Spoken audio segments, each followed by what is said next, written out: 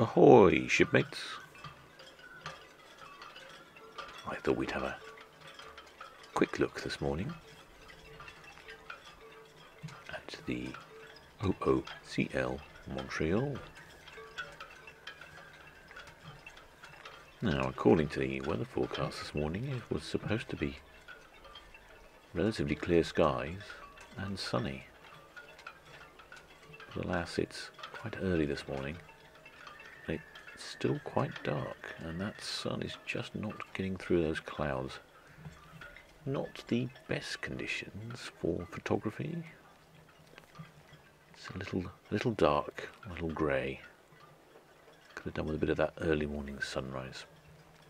But anyway, the Orient and Overseas Container Line is a Hong Kong-based company.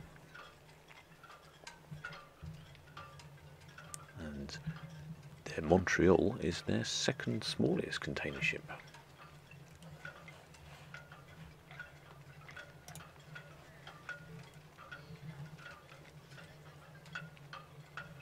Built in 2003. I managed to get some colours. Now I know you're really here for the cruise ship in the background, but let me distract you with some pretty colourful containers. Weighing in at 56,000 tonnes, a length of 294 metres, and a width of 32. With a 20-foot equivalent unit capacity of 4,402.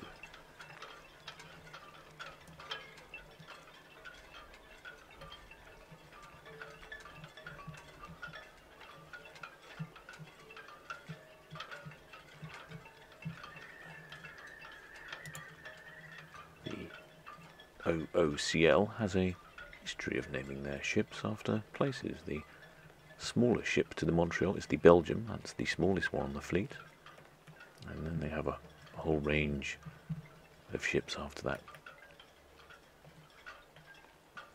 This is the only container ship left in the ice class. The P class, the next class up, has 4,500 TEUs and more.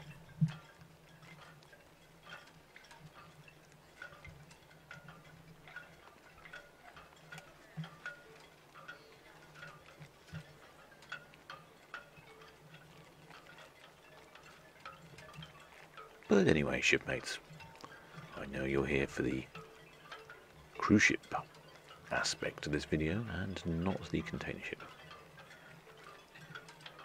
We're here to see the Regal Princess. Now, the Regal Princess this morning is arriving at the port of Southampton from the Bahamas.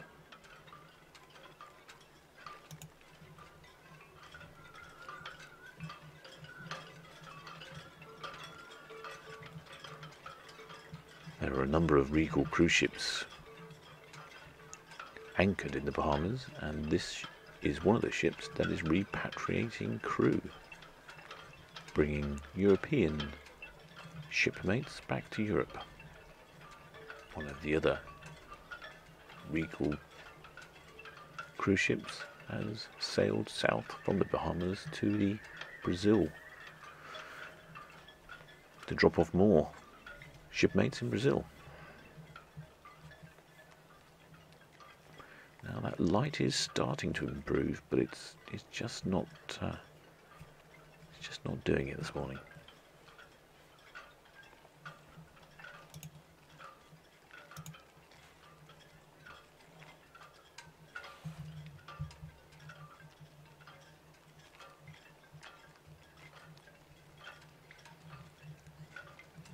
There has been a problem with the cruise companies relocating the staff. Chartered flights, for example. Norwegian Cruise Lines. They successfully transported 7,000 crew members back to Manila in late March, early April.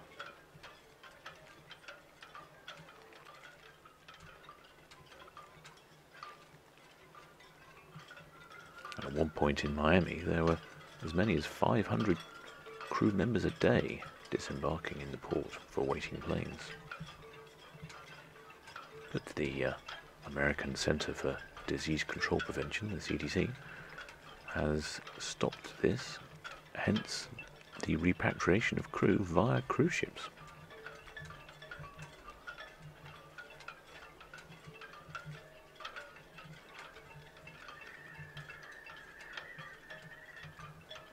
It is the Island Princess and the Crown Princess that are both sailing towards Brazil on their voyage of repatriation.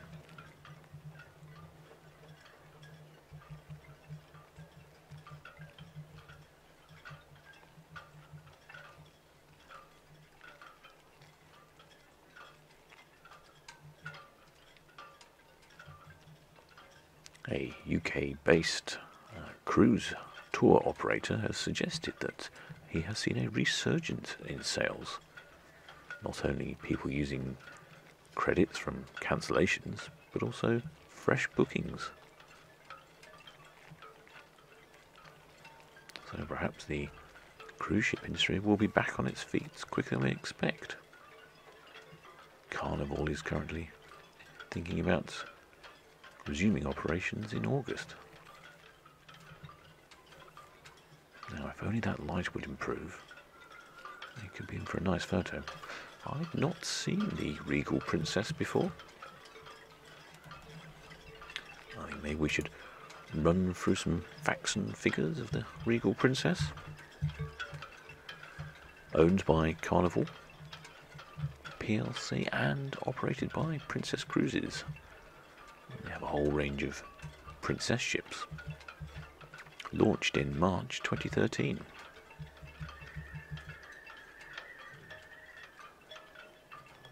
Weighing in at 142,000 tons, length of 330 metres, and a beam of 38. Height is 66 metres, and a draft of 8.5.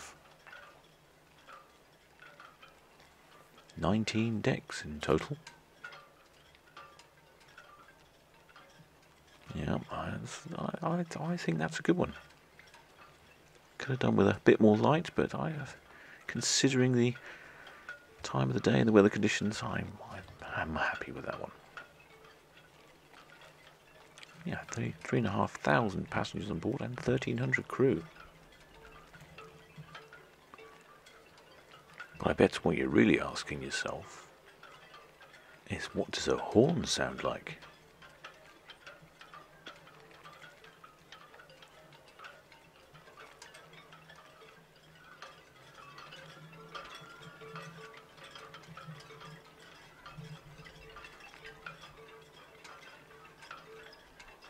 Yes, not the most soothing of notes, but that was the theme from Love Boat, which apparently is what the ship makes.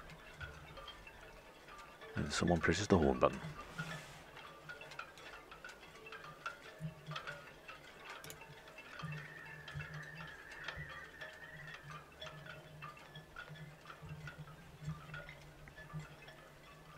In May 2019,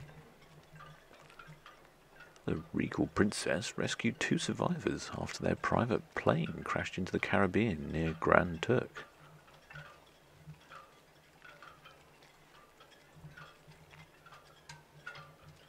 Princess Cruises confirmed that, upon request from the US Coast Guard, the Regal Princess assisted in the rescue of 2 US citizens whose private plane went down southeast of the Grand Turk in the Caribbean Sea. Both people rescued sailed on board the Regal Princess as the ship sailed to the next port of call, St. Thomas. Well, that's certainly quite an adventure to tell the grandchildren. Crashed your plane in the Caribbean and rescued by a cruise ship. Sounds like a Shaggy Dog story, really.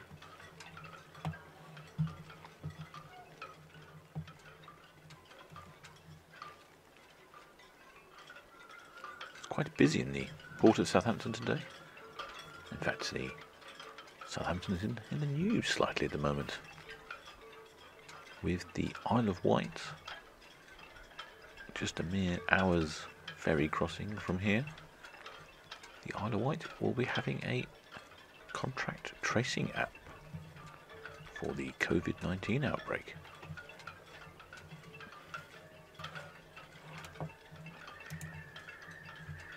The Isle of Wight is the first area in the UK to start testing the NHS's coronavirus contact tracing app. Council staff and health workers on the Isle of Wight will be invited to install it today, ahead of a wider rollout on the island on Thursday. There has been some criticism from security experts about the centralised approach and your rights about your data and privacy concerns.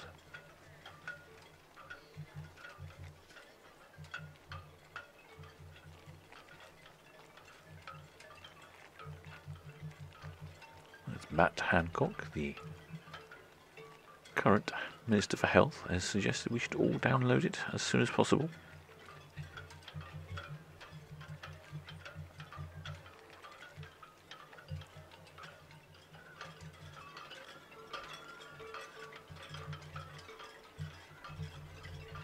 The app works by using Bluetooth signals, and when two people's smartphones are close to each other, one person later registers as having the virus, the other persons that were close will be informed. Thus you can self-isolate and hopefully stop the spread.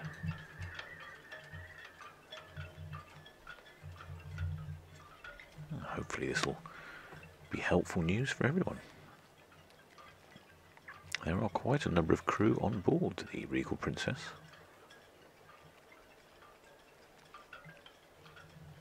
Hopefully none of those shipmates have the COVID-19.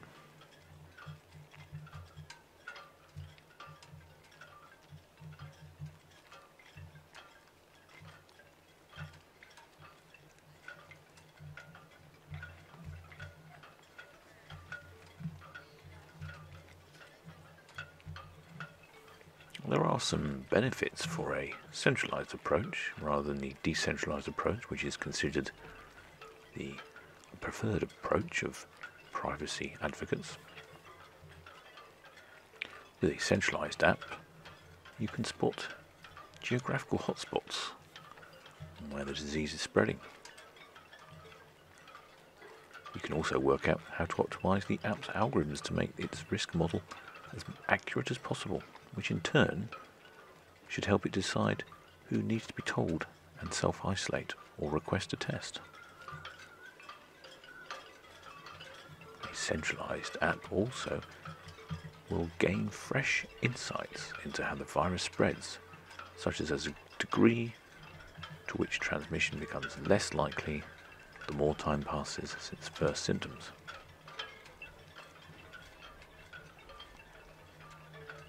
Now you can just about see in the background the OOCL Montreal heading our way to the Southampton container port.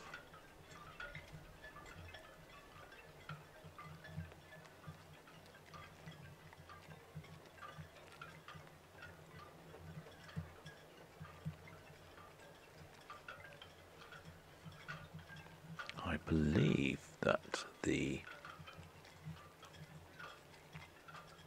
Regal Princess is going to fly down to the other end and turn around. Oh, fly, I don't mean fly, I mean sail.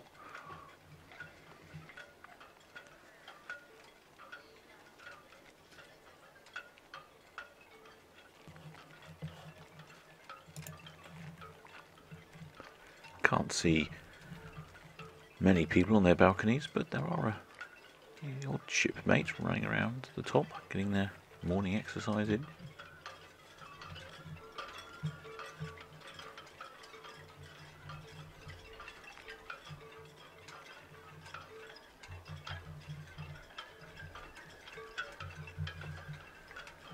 And here is the spitzer tug following behind.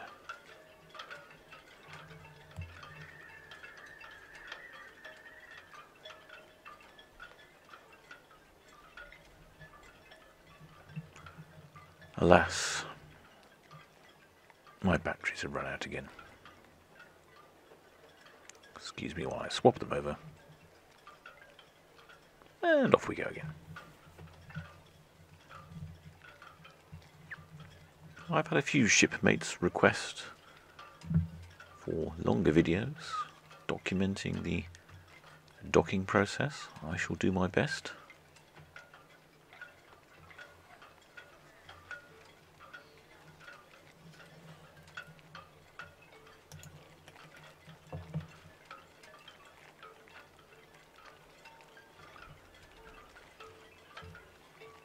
It appears that the Regal Princess is going to go up to the far end, possibly to the water ski area for a bit of water skiing. No, probably not.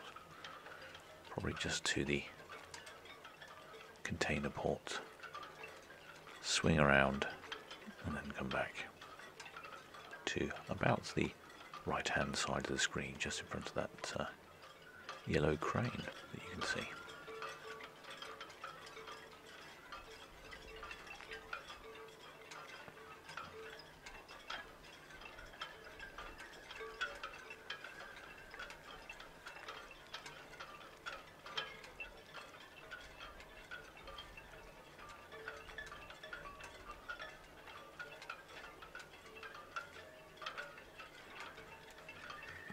There's a growing number of countries that have a different approach to their contract tracing apps. Ireland, Germany, Switzerland, they all have a decentralized system.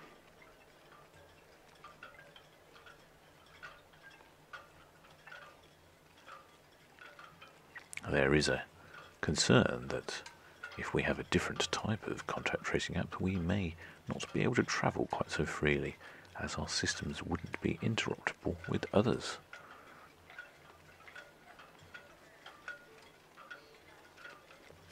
However, France and Japan have adopted centralized systems. I don't think we're too alone.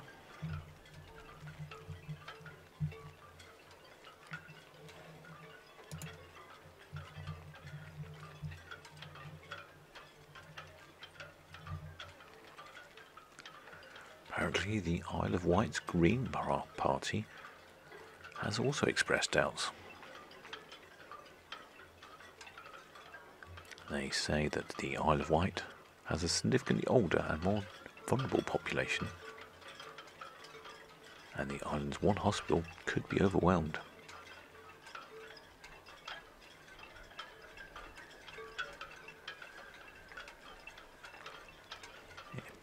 They are worried that people will use the app and not follow proper health and safety procedures, and the virus could spread quickly.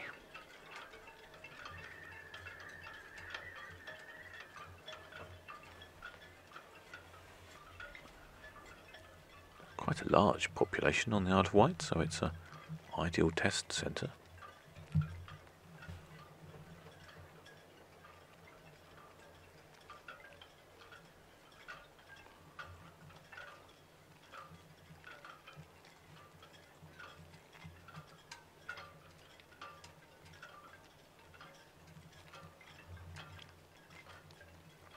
Current population of the Isle of Wight is 141,000.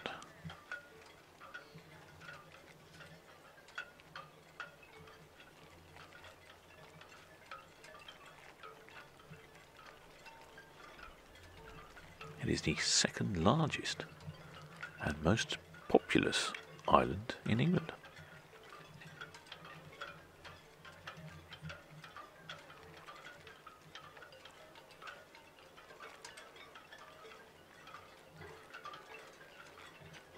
Of course, it was a favourite holiday destination for Queen Victoria.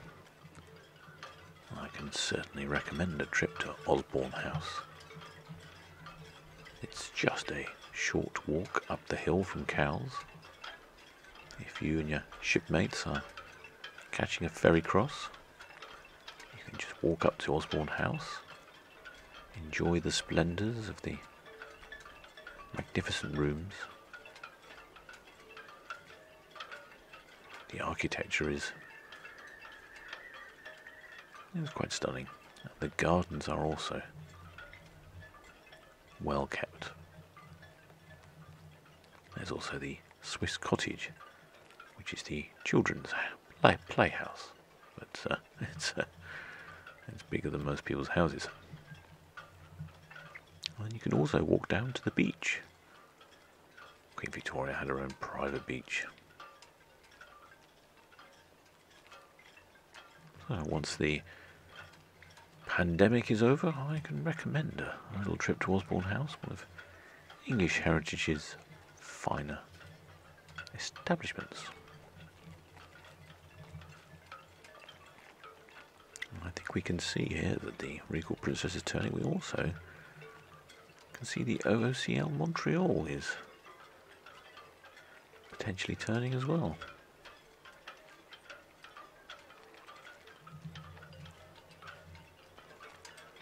Synchronized.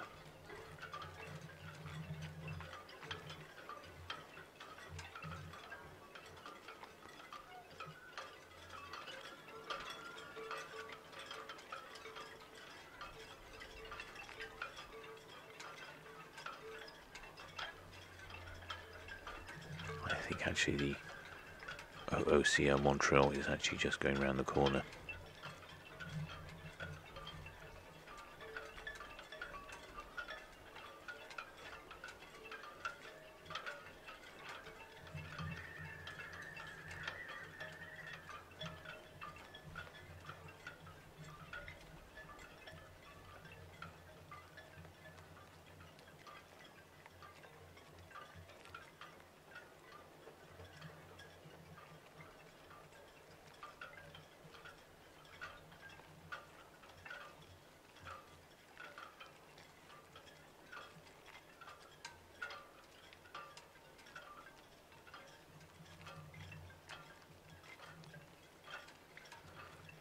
The Isle of Wight was home to the poet Tennyson.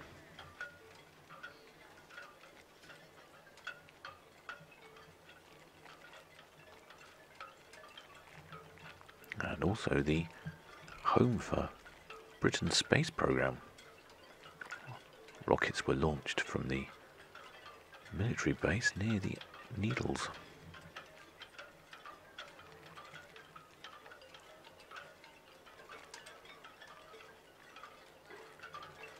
And of course there was the Isle of Wight Festival in the 1970s, which was one of the largest rock events ever held.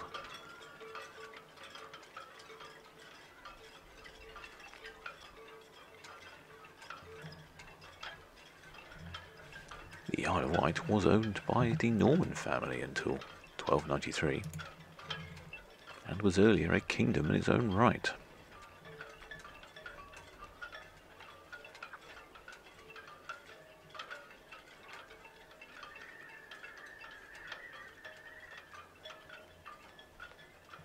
The British Crown was represented on the Isle of Wight by the Governor of the Isle of Wight until 1995.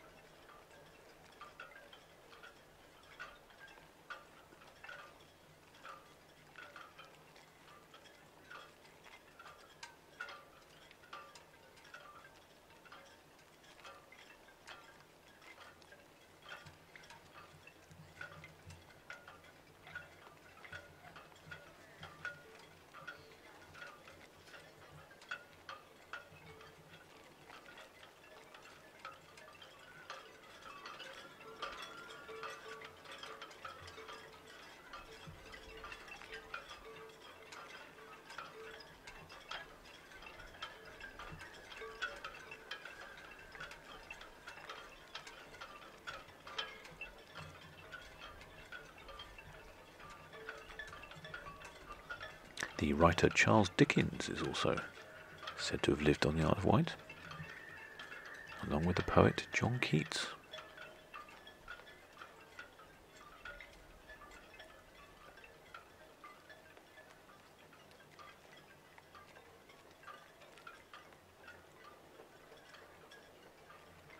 Karl Marx stayed at Ventnor for a short period of time. The inventor of the hovercraft, Sir Christopher Cockerell, stayed on the Isle of Wight.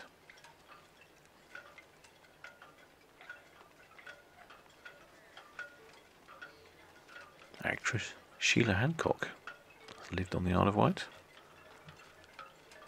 And of course, conspiracy theorist David Icke.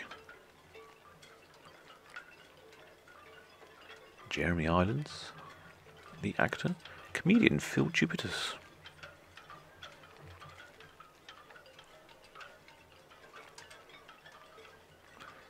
Yachtswoman Ellen MacArthur.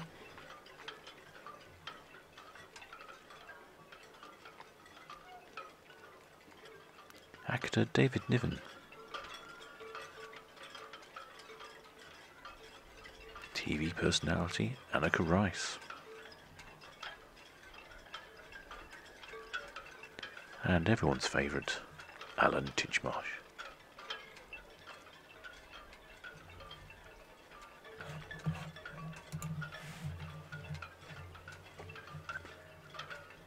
Right, it's going to get a little bit more complicated now, because at the same time we have another ship arriving. You don't see much going on at the moment, and everyone arrives all at the same time. So I'm going to experiment with a little bit of hand footage at the same time. I'm multitasking. This is the RFA Lyme Bay, the Royal Fleet Auxiliary, Lyme Bay. And she will be docking at the Marchwood port, right in front of where I am at the moment. So I'm going to try a little bit of 2 dockings at the same time, or 3 I suppose, if you can include the OOCL Montreal. How about that? 3 dockings in one. Value for money here.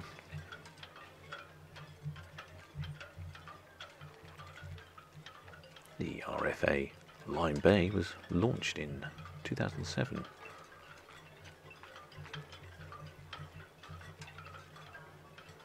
A displacement of 16,000 tonnes, and a length of 176 metres. And beam is 26 metres.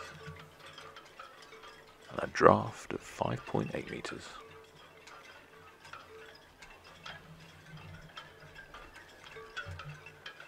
It has 2 6,000 horsepower generators and 2 9,000 horsepower generators, 2 azimuth thrusters and 1 bow thruster. Top speed of 18 knots. 33 kilometers an hour for you continental types, or 21 miles an hour. And a range of 8,000 nautical miles at 15 knots.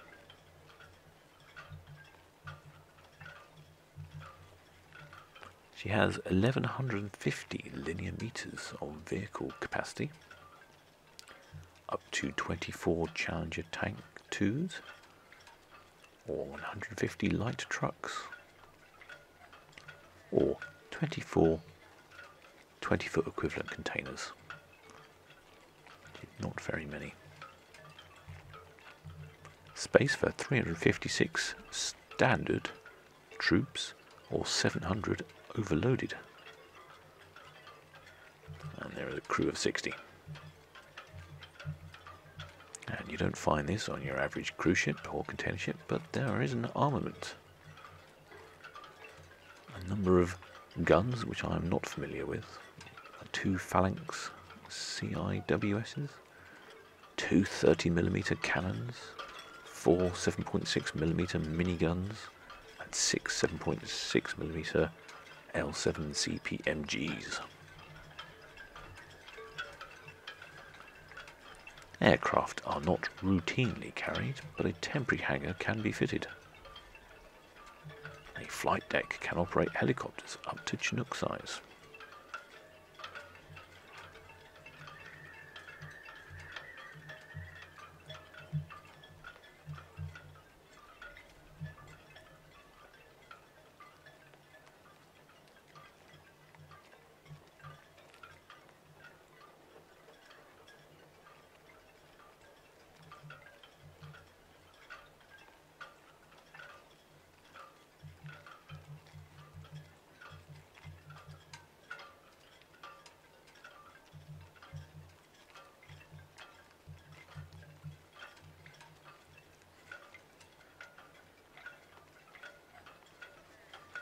The Regal Princess has the Spitzer tugs,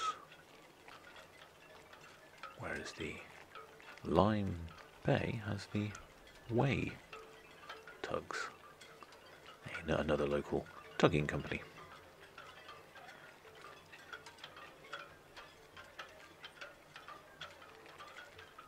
The Lyme Bay will be stern to into the dock. I would imagine this facilitates the loading at the rear of the vessel.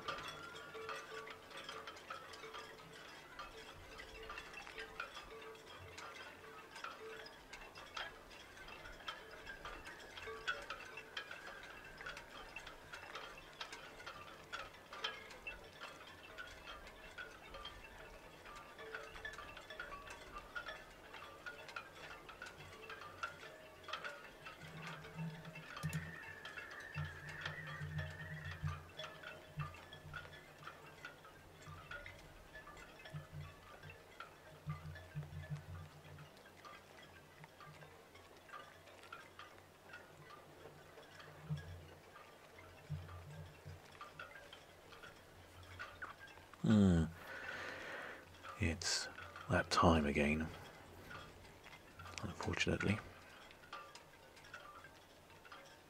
The battery is almost flat.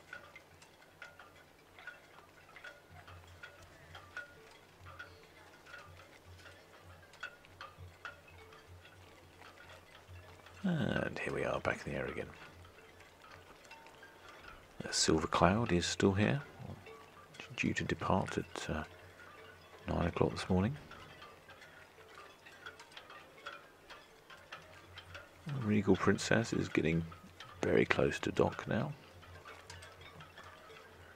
And the Royal Fleet Auxiliary Lyme Bay is starting to turn. You can see the tug at the front of the Lyme Bay giving a good old pull on the bow.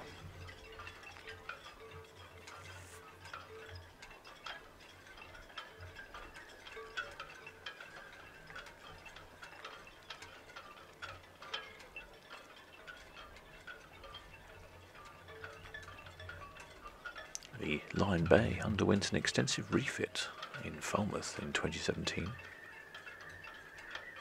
and returned to active service in March 2018.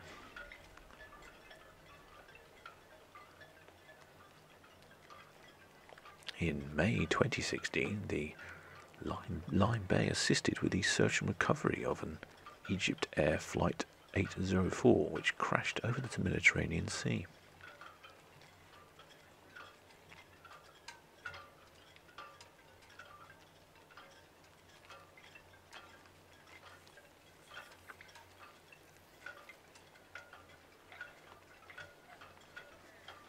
As you can see, the Lyme Bay has quite swiftly turned around. Hardly surprising, considering she's a fraction of the size of the Regal Princess, but the Regal Princess didn't use any tugs.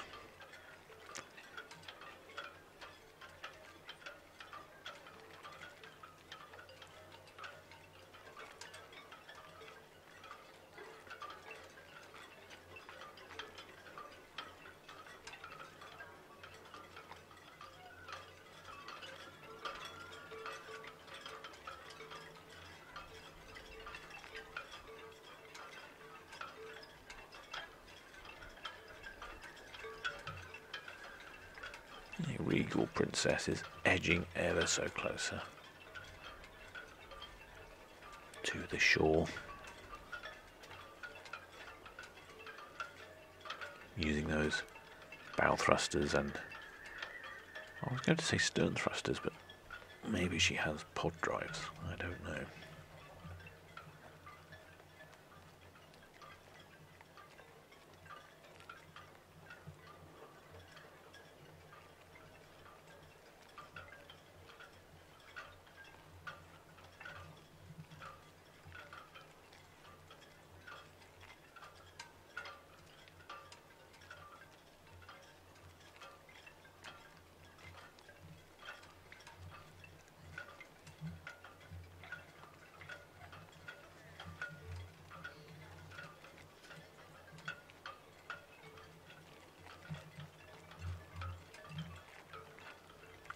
No, she must have stern thrusters. There's no pod drives.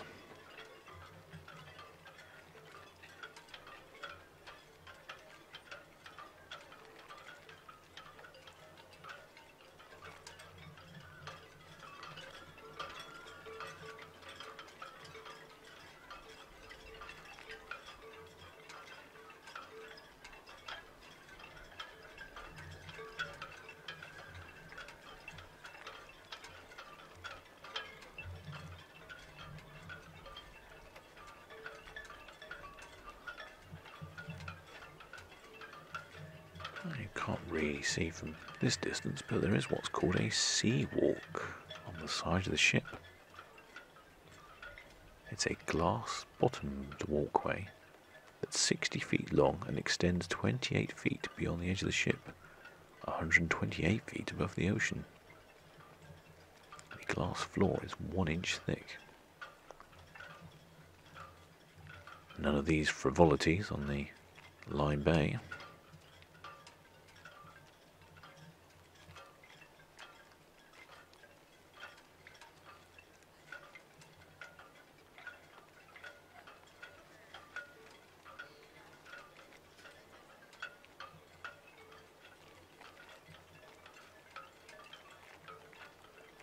The propellers on the Regal Princess are 19 feet in diameter.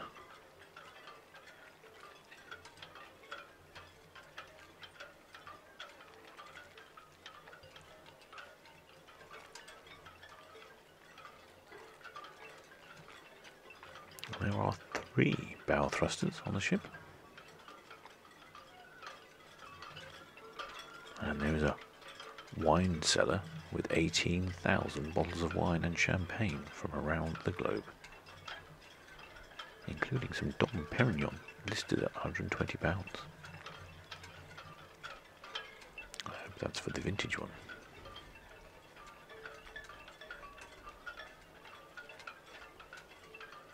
During the course of construction, over 300 tons of paint have been applied to the ship's superstructure.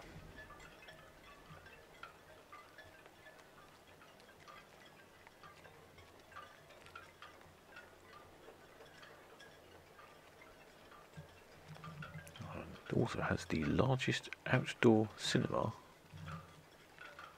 on any ship at the moment.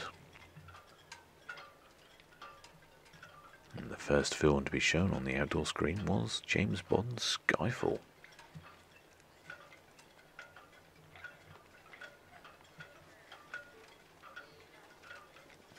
And there are fountains around the top deck pools, featuring 85 jets shooting water 33 feet into the air as part of a sound and light show.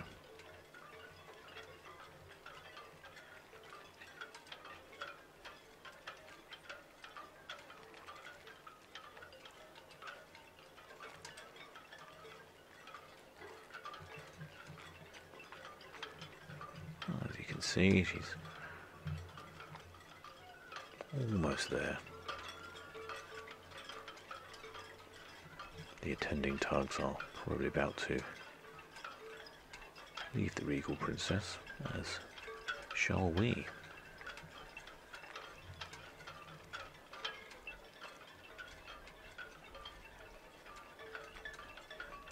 So we should go and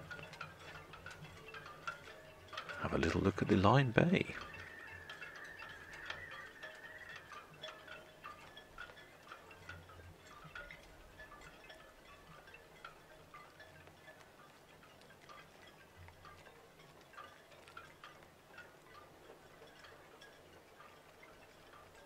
And there you can see the Lyme Bay.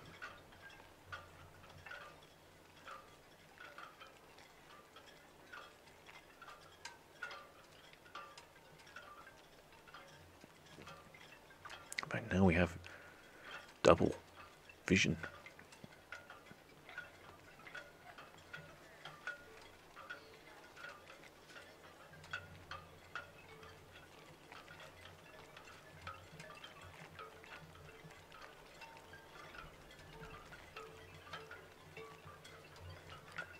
Next to the RFA Lyme Bay, you have the Eddystone, which is another merchant vessel, part of the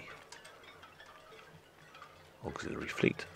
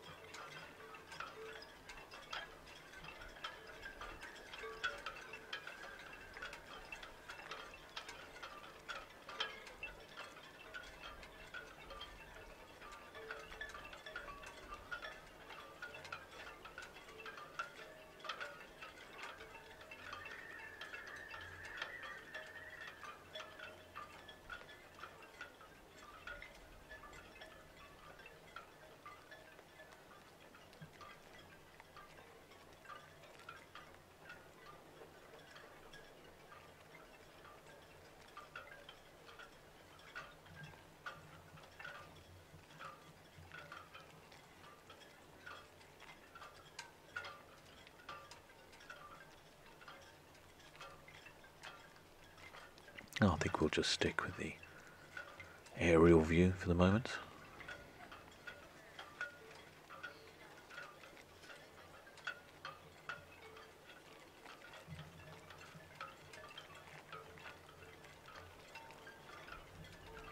You may be wondering where the RFA Lyme Bay gets its name from.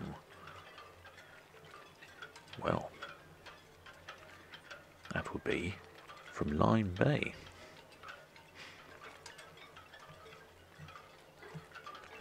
Lyme Bay is situated between Lyme Regis and Bridport, just off the coast of Devon.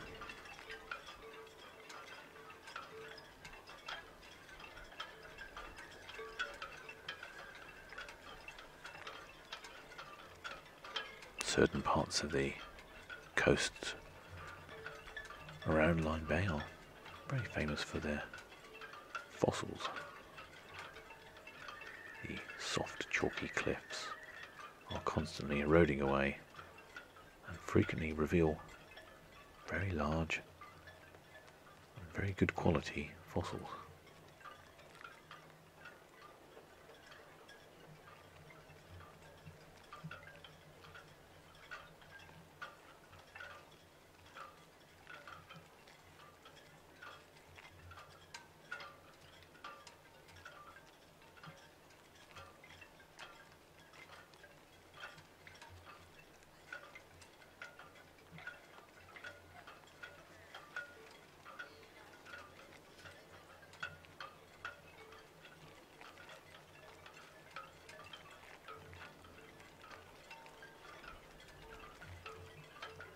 There are a number of tank wrecks in the Lyme Bay from the D-Day practice. This provides an excellent venue for diving.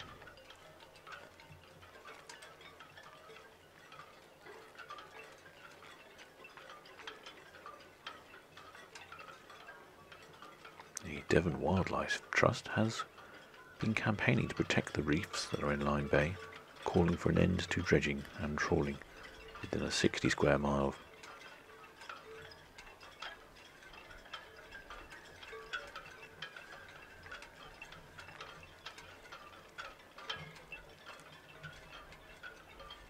Lyme Bay was the site of Exercise Tiger, a practice run for the D-Day invasion of France in 1944,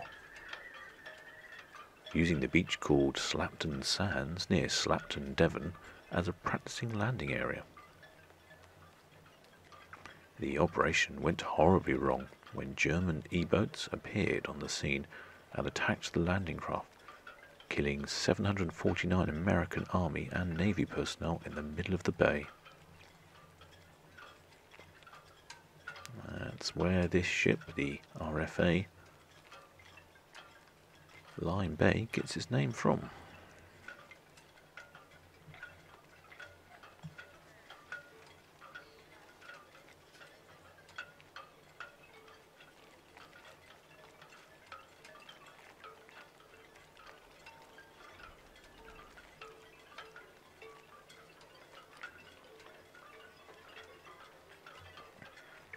Of course, one of my favourite little towns in the area, or I should say village really, is the village of Beer. What greater name could there be for a village than Beer? It faces Lyme Bay and is just over a mile away from the town of Southampton, and is situated right slap bang on the Jurassic Coast World Heritage Site,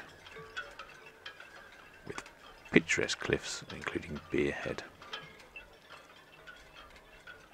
Next time you're down in the West Country, shipmates, I recommend a little trip to Beer.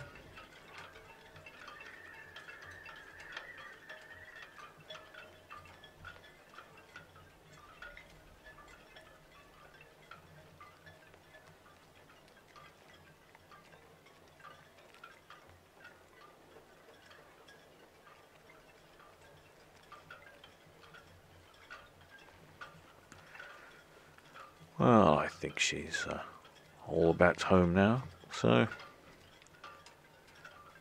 it's been a bit of a long one, shipmates. Until next time.